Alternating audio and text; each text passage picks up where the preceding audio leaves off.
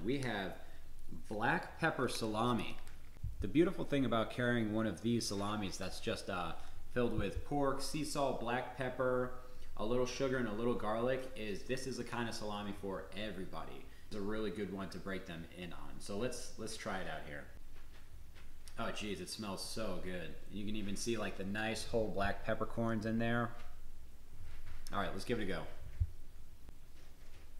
Even though it does have not so many ingredients, the flavor is amazing. It has that nice umami and cheese flavor on the outside, and that is the signs of a very high quality aging room.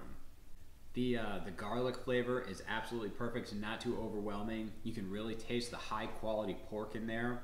And then the black pepper itself just gives a little pop of heat.